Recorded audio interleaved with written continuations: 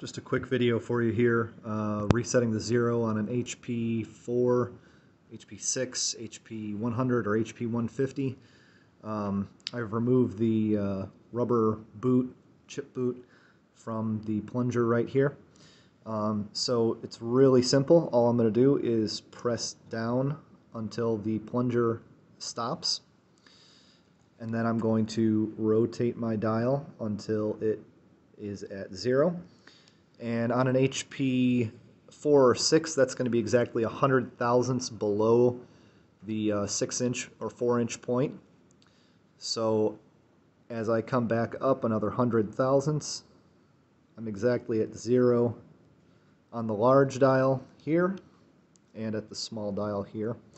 On the HP100 and HP150, that's 3 millimeters of travel in there.